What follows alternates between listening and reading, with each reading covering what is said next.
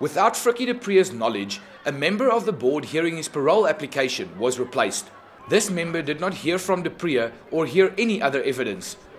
It is this, says Judge Eberhard Bertelsmann, that infringed on Frikkie de Pree's rights.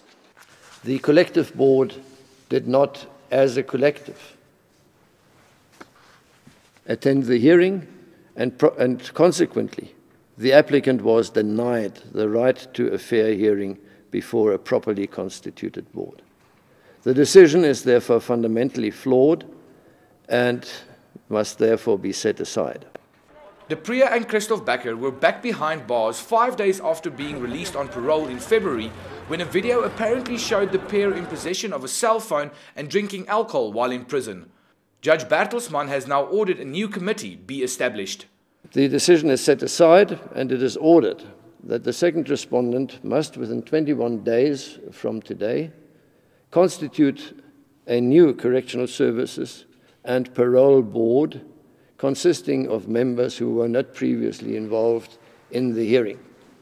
Becker's urgent application to be released from prison was dismissed last month. In the light of the ruling, his lawyer also brought an urgent application today.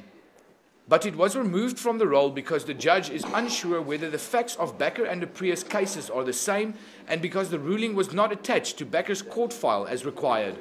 Cara Pretorius, Pretoria. You deserve to know more. ENCA.com